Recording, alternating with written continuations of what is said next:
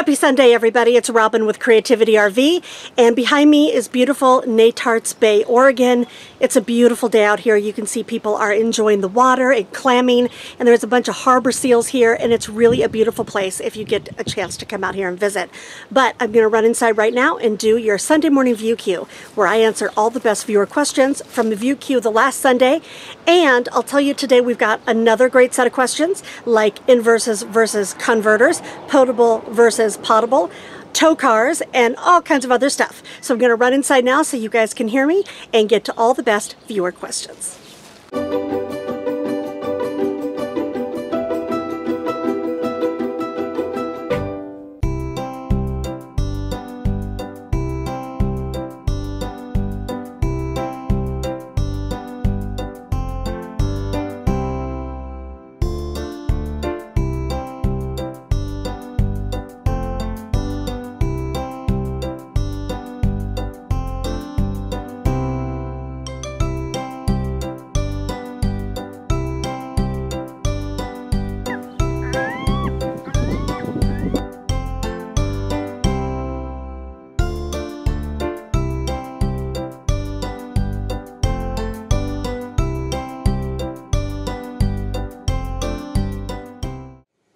Good morning, everybody. It is a beautiful summer, and I hope you're all out there enjoying it. I know I am. Isn't the Oregon coast beautiful?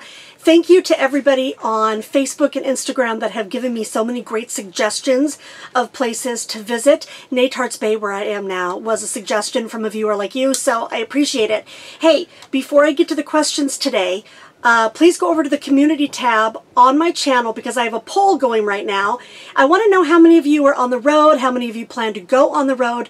Let me know in the poll and in the comments. I appreciate it. In last week's view queue, I answered a viewer question about how inverters work, and I described it like a Rosetta Stone, where the inverter basically takes the language that your battery speaks and then translates it into a type of language that your 110 household appliance outlets use. And that went great, but a few of you asked what a converter was. And I'll tell you, I got the best comment from somebody that explained it just as well as I could have. So I'm going to go ahead and give that guy props right here. Writing the Road 1 said, the converter transforms AC voltage to DC, and an inverter transforms the DC to AC. And then he said this, which I thought was genius. Both transform voltage, but in opposite directions. Converter is needed to charge the batteries from shore power, and the inverter is needed to use the batteries to run items in the RV when you're boondocking. So yeah, when you're boondocking and you're not hooked up to shore power, the inverter makes some of your outlets work on your regular household appliance outlet. That's 110. But if you go out to an RV park, let's say, you have a power tower outside that you plug into, and that actually comes into your RV through a converter, which will charge your house batteries. So again, they do the same thing. Like my friend here says, they just translate the power, but in two different directions. So I wanted to give that guy props because I thought it was really great. You guys, I have to turn on a fan. I know it's not great for the noise in here, but sorry, had to do it. It's getting too hot in here. You guys know how it goes. So the first question comes from Miss My Grandpa, Al1. She says, first I want to say thank you. Thank you for saying thank you. And she wants to know if I wish I had a tow vehicle. And then she goes on to say, it does take more time, I know. I think maybe a van may be best for me because I want to get around. And it's so funny that you asked this right now because, you know, I chose a B+ and now a C that were both around 25 feet because I want to be able to get into towns easily and gas stations and smaller spaces.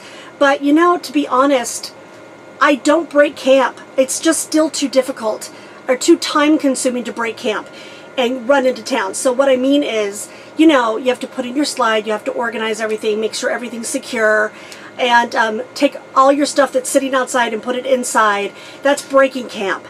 And I don't want to do that to run into town, so I find that I don't go into towns or, let's say, museums or hiking trails or things like that that I want to as much as I'd like to. So, you know, in my next rig, who knows? I might go to something that can tow a little bit better, like a Class A with a tow car. I know people that love that. Or I might go to a fifth wheel. I have been doing a lot of research lately on what travels better in the wind, what's the safest, and what's the easiest to hook and unhook. So far, I'm leaning towards a fifth wheel if I change my rig again. Don't get worried. I'm not making any changes right now. But I do think about this. And so if you guys could give me your input on this, I would really appreciate it for people that have had more than one type of rig. I like the idea that the weight of a fifth wheel goes into the bed of the truck and the pivot point is right there. And I've seen people hook it and unhook it. It only takes a couple of minutes. I have seen some people that have a towed, meaning a tow car like on the back of their Class C. And that looks difficult if it's not 4 wheels down. And sometimes that can look like more of a hassle depending on what type of a car you're towing. So yeah, to be honest, I wish I did have a tow car. I have a friend that I travel with sometimes that has one. And God, it's so nice to be able to just run into town and do laundry, do grocery shopping without having to break camp and go into town. But you know, it's a trade-off for me. Right now, I'm solo on the road, and so this is a good size for me because I work and I have a pet. I'm not sure that a van would be the right size for me. I think that might be too small for me. But this is the smallest I could go without being in a van. If I went any bigger than this, I would definitely have a tow or a towed car. Please let me know what you guys think. Next question. Okay, Inner Peace Coaching said, I'm wondering when book number 3, Seducing Sienna, is coming out. Thanks, Carrie. And then Lisa said, I was wondering where your paintings are. I bet they're beautiful. Well, thank you so much. So look, you guys know when I first hit the road, I made my living by writing romance novels. And I plan to write 7 in a series called the American Dream Love Story Series, where women chase their dreams and find love. And the first 2 I wrote, I loved. I thought they were fun to write. Seducing Sienna was supposed to be out over a year ago. It's half done, but I got sidetracked by doing all this video stuff and writing the book, Be a Nomad, Change Your Life. I don't know, Carrie. I might go back and finish it, but I'll tell you right now, I've got 3 other books in the work that are nonfiction for you guys. And, you know, I've been working on a suspense series that's RV related that I'm hoping is going to come out next year. But all of that takes a lot of work and a lot of time. And so for now, Seducing Sienna has been put up on the shelf, as has my painting. You know, I thought I would get in my RV and paint more than I am. But I'm so excited about all the stuff that I have going for you guys here and on Instagram and Facebook, and the books, and the blog has a lot of content coming out on it. So head over there if you haven't already, and please subscribe. So I haven't had time to paint, but you know, I get this question a lot. So I went back on the road to try and find what I had pictures of, and I'll show you guys a couple of my paintings that I did a few years ago. Here they are. I use watercolors, and I love that, and I have watercolors in my mind that I want to do that I just don't have time to do yet, but I see myself maybe in 5 years. Sorry, the boy's into something. What are you doing, boy? I see myself in about 5 years doing something like that more. I may paint full time in a few years. Who knows? I can do whatever I want on the road. And as usual, there's somebody staring at me out the windshield. I hate that. I got a few questions like this. Debbie Liddy 1 says, good morning. Good morning. Cannot wait for your video about your new Wi-Fi hookup. Okay, a few of you asked me about this because I did a video about 3 weeks ago now showing you guys the best internet Wi-Fi setup I've ever seen. I just happened to interview a couple that was in a Class B, and they had this great setup. I did buy the mini version of their setup, and I've been on the hunt for cell plans, basically data-only internet plans that I can use inside of this router that I got. I have found that, and now I am working on it and troubleshooting it. I really want to test it and do a really solid video for you guys showing you how it works and what the cost is and all that stuff. It should be out in about 2 weeks, so stay tuned for that. Thanks for all the questions on that. I think Katie Travel with Woody said, I have already purchased my Class A and love the layout, the tank sizes, and all the outlets, but the times I've camped with it and I've driven, I felt really uncomfortable. I really thought I would get used to it, but now I'm starting to question my choice. I'm an impulsive type and doing research, but telling myself to give it 12 months before making a decision. Question: how do you find the used Pleasureways, Leisure Travel, or Nexus Vipers? I've searched and searched, and it seems most of the dealers only show new stock. Okay, I have also done a ton of research on this, and I'll tell you, every brand is totally hit or miss. Like, for example, I couldn't stand my Leisure Travel van. It just literally fell apart around me. But I know other people that love their Leisure Travel van. So, you know, I think it depends on luck of the draw, like which one you get off the floor. I will tell you that I have never had anybody tell me a bad thing about a Pleasureway. If you have a Pleasureway and you did not like your experience with that rig, please do put it in the comments below for this person so she knows that. The Viper I'm not familiar with. I haven't interviewed anybody who's had that or heard anything about that. I think your idea to wait a year before switching is good. You know, maybe give it 6 months. I know most Nomads change the type of rig they have, and I know people that have had every type of rig, and I think that will be me because I don't plan to stop this anytime soon. And I do want to go out and drive. I can see people unhooking their boat behind me. I hope that's not too distracting. But I'm here on the bay and everybody's taking off their canoes and getting their clamming gear out. But I do see myself having every type of rig. I'm planning to drive a fifth wheel and a Class A and take you guys along with me while I do that soon, so I can tell you how all the different rigs handle differently. I can tell you in my first Class B, that was 25 feet, every time I took a right-hand turn for the first 2 weeks or so, I went over the curb. And I've heard people say this in every type of rig, and then I never did it again. So you might end up being more comfortable. But also, most everybody I've interviewed changes their rig once they've had some time on the road, because then they know what their needs are. Some people like to move every couple days. Then a van might be good for you. The thing about a van is you do have to break camp more often and go into town because you need to dump your trash, or you need to get food because maybe you only have a cooler or something like that. So when you have a van, you generally can't camp as long in one place. And if you go bigger from that, like my size, I can stay 10 days, 2 weeks without having to break camp, but it's not as easy for me to get into town. So everybody put your comments down below. As far as finding rigs, I would go to rvt.com or rvtrader.com because the first listings that you'll see are the new ones. But then if you keep looking, you can see the used ones that are for sale by owner. And then you can also get a gauge on how much your new purchase might depreciate or your used purchase might depreciate over time. So you never know what might happen in the future. I'll tell you this though, if I were on the road full time as a couple, like if Doug ever came with me, I would go bigger. I know that there are couples that do it in a B, but I would prefer to have a little more room if I were full-time with another person. A 25-footer is just about right for me and one animal.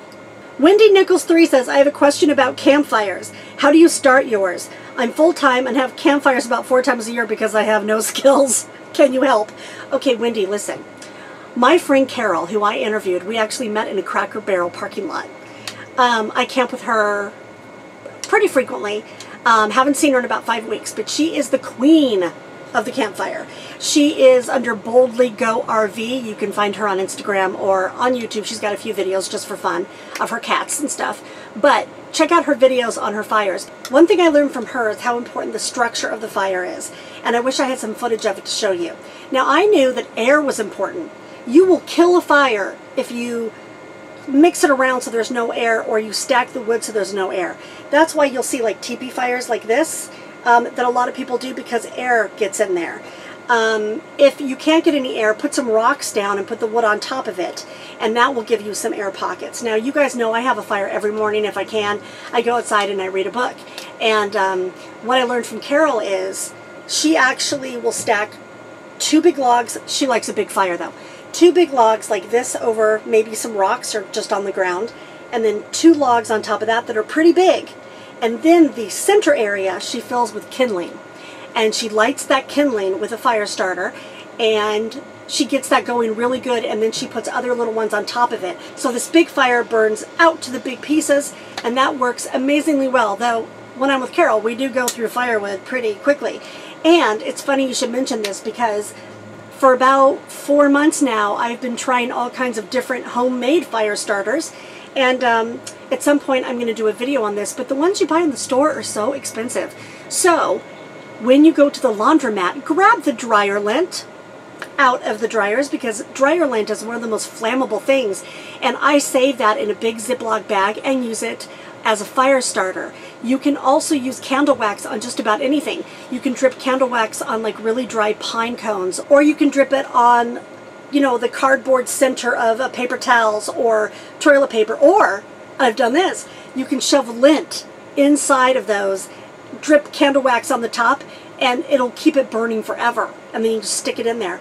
Also, oranges are flammable. Didn't know if you know that. Rubbing alcohol is flammable. Flour is flammable. One of these days, I'm going to actually do a video and tell you guys what's flammable inside of a rig, because it's really interesting. Like, for example, you shouldn't be using regular household cleaners inside your RV because they can be flammable, and there's propane and gas in here. But that's for a later date. The other things you can use as fire starters are Doritos. Believe it or not, they burn.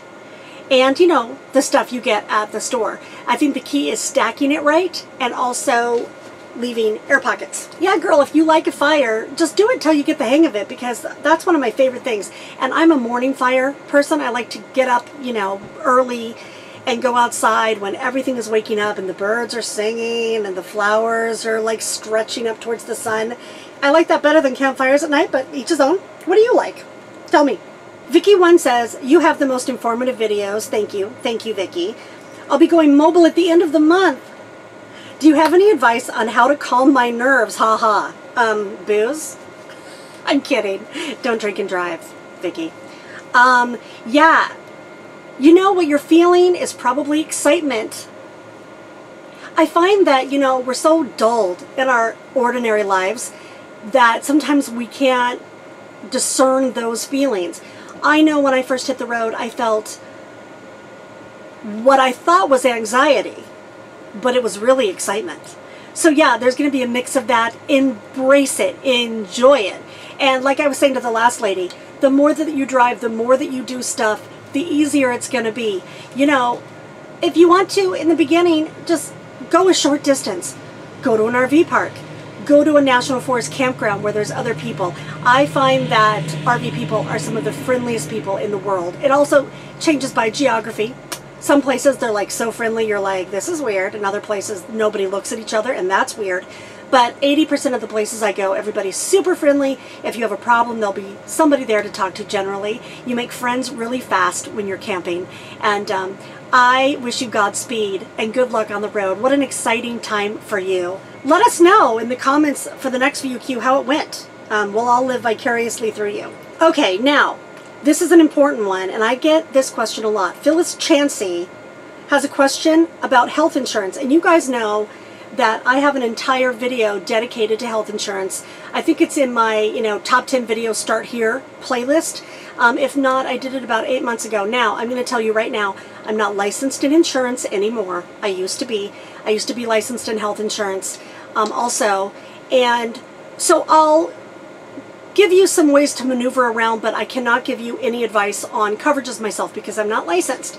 But I get this question a lot about all these new companies that are shooting up since some of the Affordable Care Act rules were changed about a year ago. A lot of new companies have been sprouting up.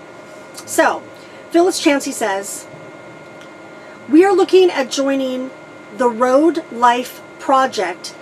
It's $5.99 per month to join in on health insurance. Okay, well, I'll tell you, I had never heard of Road Life Project, and, you know, for the book, I did a lot of research about health insurance and just added new things and checked all the information I had for the most recent book update, which was in June.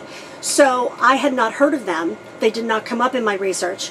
So I'll tell you, I went into their website, found as much information as I could for you, watched a webinar, and I don't know. I think you're saying $5.99 is what it costs to join Road Life, and then through their membership, you have access to health insurance. And I'm going to go like this, because here's what I think is important after looking at that website that you look into. And the same is true for any of the other places that people are going. The webinar that they had, you know, was a sales webinar, was a sales pitch, trying to get people to call the 800 number to talk to an agent that could go through their needs and advise them and give them a product. Now, they don't sell all products, so I don't know if you'd be getting the widest range of information or choices. I don't know. Maybe you do. But they do say in the webinar, all the healthcare options listed, they may not have. So that's one thing, right? The other thing is that you have to actually join their website, as far as I could tell. If I'm wrong, somebody let me know. You have to join to get access to their company that they work with that does the health insurance. Road Life Project doesn't do health insurance. They're partnering with another company who's going to write that insurance for you. What I'd want to know is, where do you find your declarations package or your description of benefits? If I could have seen that, I would have read it for you and tried to help you decipher it. There was no information about the actual product. They said something about it being a $5 million lifetime cap, but then they said there were 3 different plans. They also talked about like critical illness plans and accident plans, and that led me to believe that they might be an indemnity kind of a plan. It may not be real insurance. So, for you guys out there, health insurance as a quagmire, it is difficult. But if you go to my health insurance video or into my book, I have tons of links that you can go to find out what's available in your state, rules for the ACA, other options. I think I have 7 ways to get health insurance on there. And one thing that I want you to think about is that it says that Road Life Project has a health plan. That may not be health insurance. They don't have the verbiage qualified plan. Now, maybe they just left out the word and they do have a qualified plan. But a qualified plan means that it meets the minimum requirements of the Affordable Care Act, meaning that, like, all kinds of things are covered as a minimum. Like, let's say you need to go to rehab. It's like the last lady you're drinking to calm down. Just kidding. The Affordable Care Act set out some minimum standards that they wanted health insurance to have, because there were some fly-by-night kind of unregulated companies out there that were hurting people. But a lot of people don't want to pay for all the stuff that is minimum coverage in the Affordable Care Act. So one, find out if they're a qualified plan, meaning that they meet the requirements of the Affordable Care Act minimums. If it's not qualified, then it may be something called a limited benefit plan, which has coverage, but it's way, way, way reduced coverage. Like, the amount of things that are covered are crazy low. So you might think, oh yeah, I'm paying this great rate and I don't have to pay for all the stuff that's in Obamacare, but then you find out you have some kind of cancer that's not covered or something like that. So I don't know, because we can't see the coverages, right? They may be offering you something called a fixed indemnity plan, which means they pay you a set amount for something that happens, like you break a leg, you get $1,000. You get diagnosed with cancer, you get $5,000, but it doesn't cover your insurance, your medical bills. It doesn't pay the hospital. They literally cut you a check. Now, those types of plans are great if you have a regular health insurance plan and you have like a $10,000 deductible, which a lot of them do. Some people choose to take the really high deductible on their health insurance plan, so their monthly premium is lower, and then they pay $30 a month for one of these indemnity plans to offset that deductible if something happens. See, this is why you need to really talk to an agent that has a full range of stuff that you can get. Or go to healthcare.gov and talk to one of their counselors also. I'll tell you this though, if you're going to go with Road Life Project and you become a member and you call that health insurance broker, which is probably who you're going to be working with, find out where their plans are registered, and then look up the insurance commissioner's website for that state. So let's say they're registered in Colorado and you're a resident of Colorado. You can go over to the insurance commissioner website in any state and you can find out usually what people think about that, what their ratings are, if there have been complaints. They have to file with the insurance commissioner. So they'll have all their coverages there. Call and talk to an insurance commissioner helpline person. I find that, you know, they answer in about 3 minutes. Most of them have live people and they're there to help you as a consumer. So that's a way to protect yourself. Get the coverages in writing and actually read it. and see what the difference is between that and another plan, and then make your decision. If you do go with it, please do come back and say how much it was, what plan you chose, you know, if you were able to get the benefits packages that tell you what's covered, and I will tell everybody in a future ViewQ. Okay, and finally, you guys, I'm going to tackle this.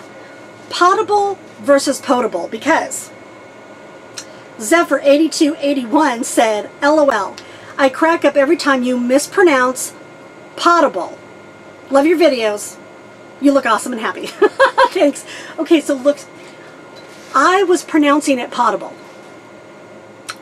Then I went to my very first campground, and a ranger told me it was potable. And then I did a video called Water, Water, Water, 6 Ways to Find Water, which you can find in my playlist. And somebody got on me for calling it potable. They said it was potable.